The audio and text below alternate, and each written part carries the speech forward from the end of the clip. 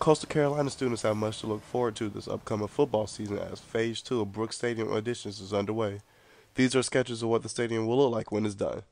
The new renovations will see the west side getting more seating to accommodate a total of 20,000 fans on game day, along with a new luxury suite, concessions area, and a new family gate near Highway 544, complete with a Chauncey statue to greet fans as they arrive.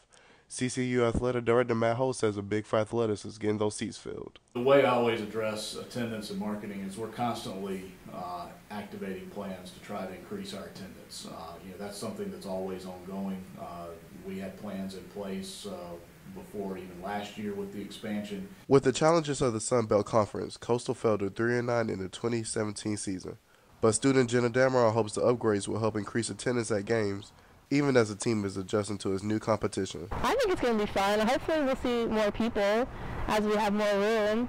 So right now, attendance isn't as good as it could be. Hogue says the athletic department has been preparing year-round, figuring out new marketing techniques to draw in bigger crowds for Coastal games. We have to have really a continual effort to market and to try to get folks to games, whether that's internally marketing to students, faculty, staff, or whether that's obviously trying to capitalize on our market outside of the university. The stadium expansion is set to finish in 2019. In Conway, Neandre Emerson, CCU News.